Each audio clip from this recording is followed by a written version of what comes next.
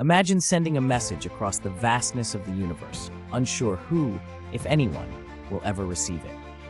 In 1977, two spacecraft carried a time capsule unlike any before, the Voyager Golden Record. Crafted from gold-plated copper, this 12-inch phonograph record contains the sights and sounds of Earth, carefully chosen by a team led by astronomer Carl Sagan.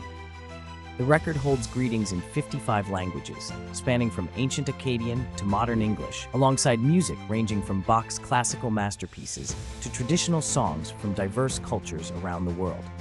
It features natural sounds, waves crashing, thunder rolling, laughter, and animal calls, and 116 images, including mathematical definitions, diagrams of DNA, and photos capturing the variety of life on Earth.